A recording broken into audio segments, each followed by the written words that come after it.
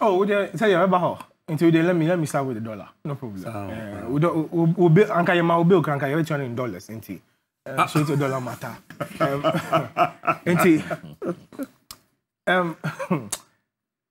Like my brother said, Captain, the basis of economics, and they say if you are spending money to import things into the country, your currency will be devalued.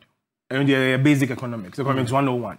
And the answer now will be a bar. It's with currency, to get the dollar. And when you do that, you are reducing the value of your currency.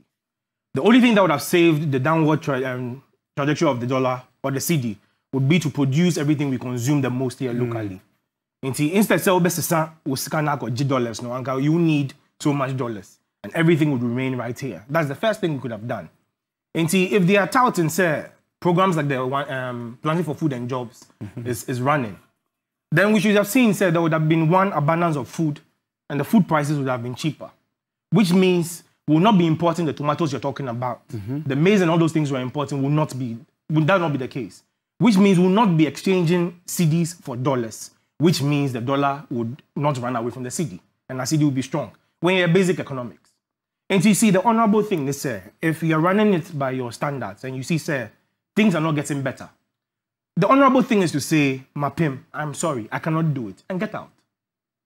Otherwise, you can even say, I cannot get it right, I am sorry. We are open to help. Let us work together so we can build this country together. There's no shame in that. But say, no, Kokoti, you can run the economy, and things are going down. And you still say, no, nothing is wrong. You can manage the economy. And the economy keeps going down. I mean, you sink the ship. My problem is, Captain, we cannot jump ship. We cannot run away from the fact that we are Ghanaians. And no matter how bad it gets, we are still here in Ghana. And that is why some of us will keep talking, say, let us save the situation. Because when the country goes down, we all go down with the country. And that's why we speak. But otherwise, we would have left them to do what they want to do. When it crashes, they'll face the consequences of their actions. But such consequences would affect each and every one of us. And we are saying, no, we cannot wait till it gets so broken. Until let us come together, let us fix it. They said, no, they won't allow you to talk. So what do they want right now?